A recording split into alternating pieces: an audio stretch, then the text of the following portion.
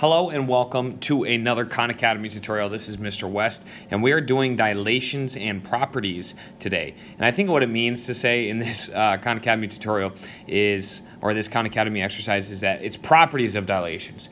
Let's go ahead and get started then with quadrilateral ABCD. So if we have quadrilateral ABCD prime, and that's what these little apostrophes mean right there, it's the result of a transformation. So we're going to transform, okay, and get this resulting shape right here. And the transformation we're talking about is a dilation, as it says right here. ABCD, this is the original shape right here, ABCD, it's this one. And we're expanding it. That's what a dilation is an expansion of a factor of 3. So it says determine whether each claim about the properties of ABCD and ABC prime is true or false. All right, so the first claim, the measures of angle B and angle B prime are equal.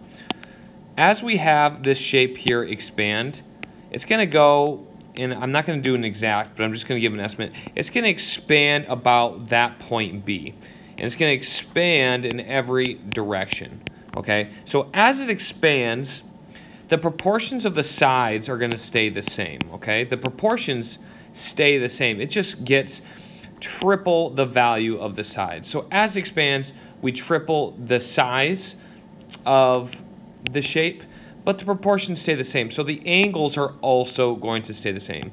So the angles are going to be equal.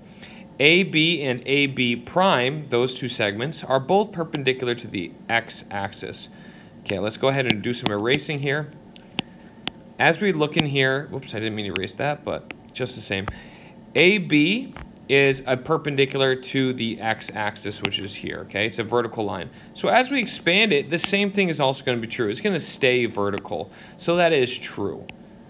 It's going to stay perpendicular. All right, next question. Here we have triangle ABC. Prime is the result of dilating ABC about point B by a scale factor of 4 over 3. So about 1.3 times bigger. This is equivalent to 1.3 repeating. So we multiply all the sides. The scale factor is 1.3 repeating, and that's what we're going to multiply. That's how much bigger it's going to be. Determine whether each claim is true or false. The lengths of AB and AB prime are equal. Well, if we're dilating this about a scale factor, that means it's going to get bigger. That's the definition of a dilation, so this is clearly false. A dilation is mean when it gets bigger or smaller, but if the scale factor, and this is important, I'll make this note, for dilations, if the scale factor is bigger than 1, okay, that means it's going to be a growth. If the scale factor, let me write that differently. If the scale factor is bigger than 1, then that means it's going to be growth. If it's less than 1, that means it's going to be a shrink. Okay, so it's going to, what's another word for shrink? I feel like there's decline, we'll say shrink. So growth and shrink. If it's less than 1, it's a shrink, and it's bigger than 1, it's growth. This is clearly bigger than 1, so it's going to be growth. Okay, let's go back to here. The areas of ABC and ABC prime are the same. Definitely not. If it's going to expand, then the area is definitely going to change, because that's the definition of area is the length of the base times the length of the height times 1/2. But either way, it's not going to be the same area. Next question. Quadrilateral ABC prime is a result of dilating ABCD about point A by a scale factor of 3 over 4. Okay, cool. This is what we were just talking about. We're going to shrink here, because this is a number that is less than 1. Therefore, it is going to contract. It is going to shrink. It is going to get smaller. So let's see what it's going to look something like this. It's going to be about, not about, it's going to be 75% of the size, because that's 3 over 4. All right, let's take a look. The measure of A and A prime are equal, and that's the angle. Okay, we already talked about that. It maintains its proportion as it shrinks or grows, so that is true. AD and AD prime are on distinct parallel lines. So AD and AD prime are on distinct parallel lines. This is actually a tougher question than it looks.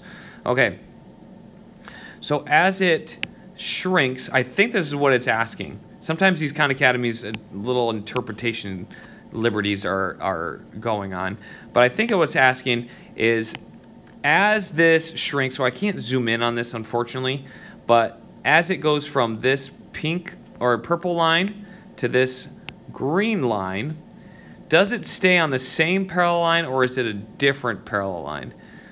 The thing is, it's being shrunk around point A. This is the trick here. If it's attached to this point, we're shrinking it around that point. So that means that parallel line is going to stay on the same parallel lines. So I think that is false. It stays on the same parallel line. And that's correct. All right. Now we're going about point D, looks like, based on the color. And it's a scale factor of 3/2. That's 1.5. So it's going to be a growth here because it is bigger than 1, so that is a growth. Okay. Determine whether each claim about the properties of A, B, C, D, and A, B, C prime are true or false. Why does it say is true or false? Okay, each, okay, got it, is true or false. The perimeters A, B, C, D and are the same. No. If it's going to expand, then the perimeter is definitely going to change. The lengths of CD and CD prime are equal. That is also false because it's going through an expansion, so it's growing, and those are both false. And that's all there is to it. Hope you guys enjoyed this video. Thank you so much for watching. Be sure to check out other videos on other geometric concepts, CUDA worksheet tutorials, notes, anything about the Common Core, math program, and of course Khan Academy. Thanks for watching again. I'll see you next time.